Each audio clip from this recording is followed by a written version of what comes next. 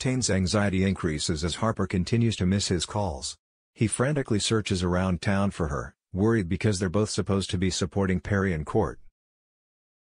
The trio had planned to head to court together, but Harper has instead rushed off to the hospital after experiencing bleeding. She's now concerned for the well-being of her and Tane's unborn baby. Harper ignores calls from Tane at the hospital, not wanting to distract him from Perri by revealing what's happening. Harper's sister Dana feels that Tane would want to know, so she intervenes by talking to him on the phone. When Tane learns that he's needed at the hospital straight away, he abandons his plans to support Perri and rushes to be at Harper's side instead.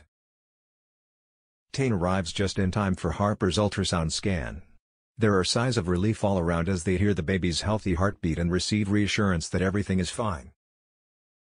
Although Tane is on cloud nine after the touching moment, the celebratory mood doesn't last when Rose Delaney calls to let him know that Perri's dad was found not guilty.